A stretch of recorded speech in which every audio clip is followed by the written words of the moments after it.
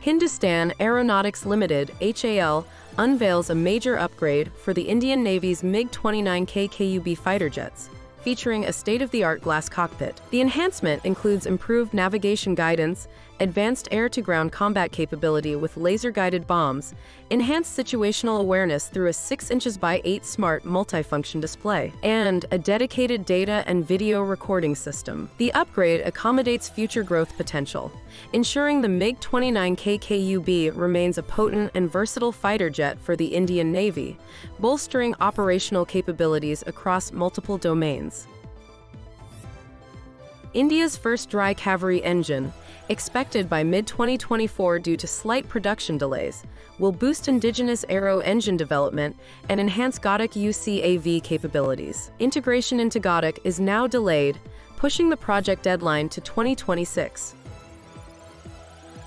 HAL and New Space Research and Technologies collaborate to transform the Kiran Mk2 trainer into the CATS OMCA, optically manned combat aircraft. Operating in the UHF band, the UHF data link provides over 100 kilometers range in telemetry-only mode and over 10 kilometers in telemetry and video mode. Boasting impressive data rates, the system ensures secure communication through anti-jamming features, direct sequence spread spectrum, and AES-256 encryption. The UHF data link unit forms the core of CATS OMCA's communication, facilitating real-time mission control and operational effectiveness.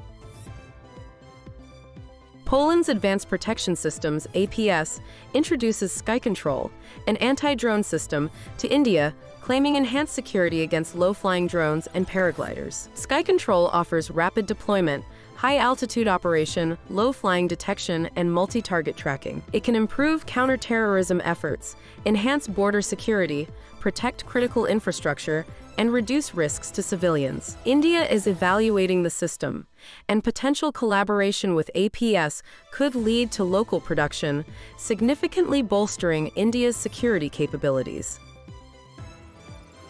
Rolls-Royce unveils a concept for a micronuclear reactor intended for the Moon, backed by a £2.9 million contract from the UK Space Agency. The reactor aims to provide a reliable power source for lunar colonies, with a projected launch in the early 2030s. Microreactors, generating less than 50 megawatts, offer a scalable energy solution for long-term lunar settlements, outperforming the reliability of solar energy. Other firms, including Lockheed Martin and NASA, are also exploring similar concepts for sustained power in lunar environments and potential applications on Mars.